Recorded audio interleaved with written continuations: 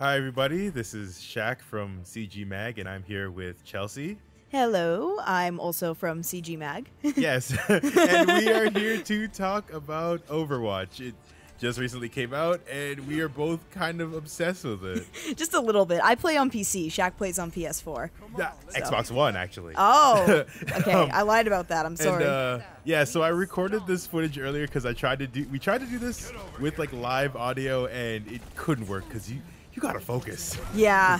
They're throwing so much at you. It's crazy. Yeah.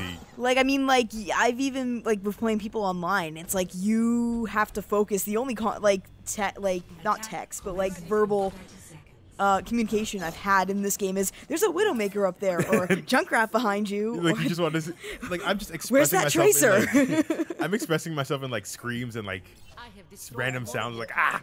Yeah, basically. But, yes, this is me playing Zara.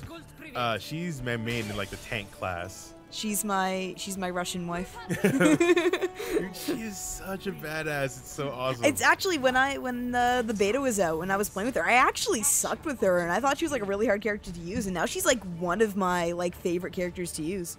Yeah, for sure. Mm-hmm. So as you guys may or may not know, this is Blizzard's brand new class-based shooter. It's their first IP in what, 17 years? 17 years. Yeah, something like that, yeah. And it's very Team Fortress 2 inspired, or very similar to Team Fortress 2, but I think it does, it changes it up in different elements in the sense that it combines MOBA-esque elements because of like all the hero characters. Like, I've heard it called as a hero shooter per se. Yeah, I think that's more accurate than calling it a MOBA. Like, I mean, everyone always compares it to Battleborn, but I would say Battleborn's more of a MOBA shooter than Overwatch. I'd say Overwatch is really it's you know, it's a straight up first person shooter that just happens to have MOBA pieces. Yeah. In it. Yeah. And oh yeah, Riptire, super scary. Honestly, one of the things that like attracted me to the game was the characters, because they're so interesting and they're so diverse as well. Especially the female characters. Like, there's a lot more that could be done, but at the same time, they're all like really well designed. All from different like ethnicities and locations. Yeah, and even their voice actors, like all the characters, like from all the different races, they are actually voiced by people of that race. Yes. So it's pretty interesting. Well, I mean, you couldn't find a gorilla to voice Winston, but... I was going to say, dude, that's some Rise of the Planet of the Apes type nonsense. And if they actually did, like, the science community would be like, why have you been hiding this for so long? But this is, me just throwing bombs or whatever. We're trying to get there, but we're getting our asses handed right now. I've actually been finding I have a lot more fun of playing defense than I do offense. Which is weird because I love playing Tracer, who's like an offense character. Yeah. Yeah. But the Reaper out of nowhere just wrecking me from the back. When I was playing last night, there was like this really great play of the game that was... Oh, you're switching now. Who you're switching to? Yes, I am. I don't remember who I switched. I switched to Farah. Ah, yes, the other wife. She's one of my the other. Yes, dude, her ult. Actually, all of the ults are super clutch at like the right timing. Yeah, if you know how to use them anyway. Exactly. Yeah. She's more to Farah. Like, her main thing is that she has her jetpack and she has a rocket launcher. And I got stuck right there. I actually find that you'd think she'd be an easy character to be like good with, because you can just like shoot your rocket launcher everywhere. But she's actually really hard to get a hang of, especially with all the flying and stuff. Exactly, because like one thing I appreciate about this game is the verticality of it. Is that there's all these open environments with different areas of like upper like balconies and stuff that you can like reach and access and whatnot. And every character has like their own different way of getting up there. So like Hanzo will like literally climb up. Yeah, it adds a nice platform element to it too. Exactly. It is so much fun. Dude, who are your mains, if I have to ask? My mains are, of course, the wife Tracer, the other wife Mercy. They're all my wives. Oh yeah, this is me getting wrecked by Hanzo. That was an embarrassing one. I hate that one. In the beta, I played a lot of Diva, and now recently Zarya. I can't get into Diva. Like, she's interesting. You have to like. I would like to describe her as a tank for people who like to play offense. Exactly. Yeah. Oh, and actually, everyone's good with Bastion, but like, there are legit Bastion strategies that you can be a good Bastion player with. I remember when the beta came out, everyone's like, Bastion is literally the most unfair character. And I realized that... He's actually really easy to deal with if you know how. Yeah. It's just people are too salty. It's not they're over salty. It's a case of get good, pretty much. Basically. But, I do enjoy it. But not even. Game. Like, he's so easy to deal with. You just wait till he's done, then you shoot. Yeah.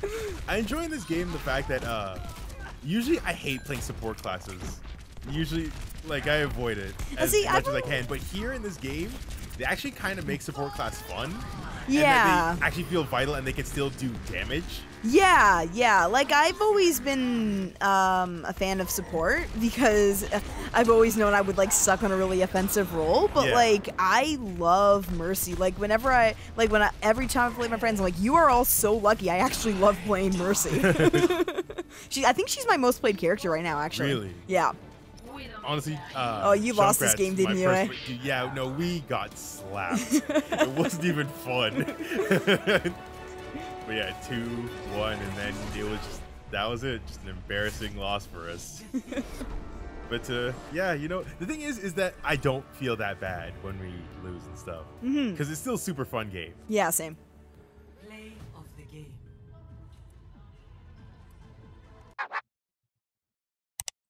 So yeah, here's another round 2 of another game of Overwatch.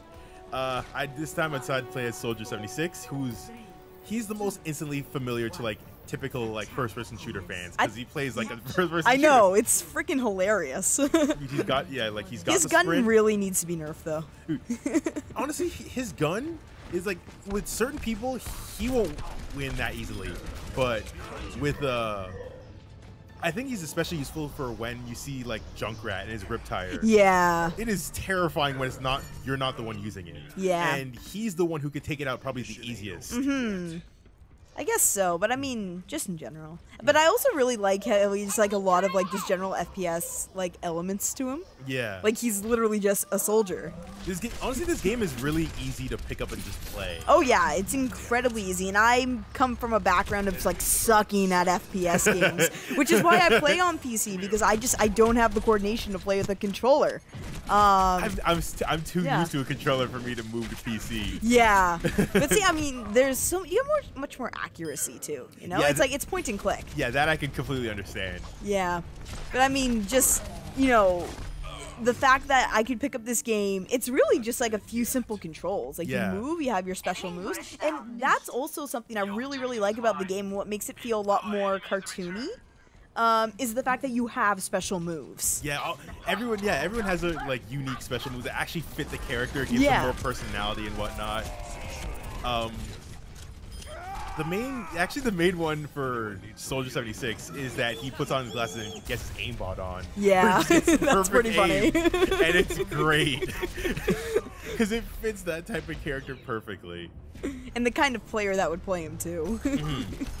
I actually was watching some pro videos online like during the beta, and there was like this one Korean player who he was sniping while jumping as a Widowmaker. He got his MLG on. You gotta get that 360 no-scope. It's like stuff like that intimidates me for competitive mode, but at the same time, it's like... I got my aimbot on just there. You're gonna get banned by Blizzard. Hey, it's not a glitch, it's a feature. But yeah, here's just me actually doing pretty well. Usually, I don't actually play Soldier 76 that often, but I want to get better with him. when I do, I'm surprisingly good at it. Hey, you won. Hey, yeah, victory. Did you get play the game? I don't think I did, but I want to make sure first. Did I? No, I didn't. No. Because MJ Hush Puppy stole it was probably a really cool. I think my favorite play of the game moment was this Torbjorn. Actually, no, this one was really cool. Because it was literally just like the tip of it. Yeah. You see how shit. Yeah, that is crazy. And that's on console, not PC. Right? That is just surprising, and I'm hoping people give me a high point, but they don't. Like hey, listen, I got 5 Helix rocket kills, man. Like, are you gonna get an epic? Give me the 5. Ah, not epic. Unfortunately. And wait, what'd I do? What did you do? Hold on, we gotta pause this. Thanks for watching. If you guys enjoyed it, you can like, comment, subscribe. You know, subscribe to us on our YouTube channel. Check us out at our website at cgmagonline.com. Subscribe to our physical magazine. Check us out on Facebook at facebook.com/comicsgamingmagazine. Check us out on Twitter at cgmagonline. Follow us on Google Plus at cgmagonline. And check me out on the Twitter and the Instagram and the Twitter and Tumblr at Shak Excellence. And you can follow me on Twitter and Tumblr as It's Revy Dutch, and you can follow my gaming blog at irdalienbutts.tumblr.com. There's a dash between IRD and Alien Butts. Before I forget, also check out comicbento.com. We have a whole cool thing with them where if you put in the offer code CGMAG in all caps, you get $5 off your subscription and you get free we get good comics and graphic novels delivered straight to your door. It's really awesome and you should check it out. So anyway, thanks for watching, guys, and we'll see you next time. Yep. See ya. Verdammt.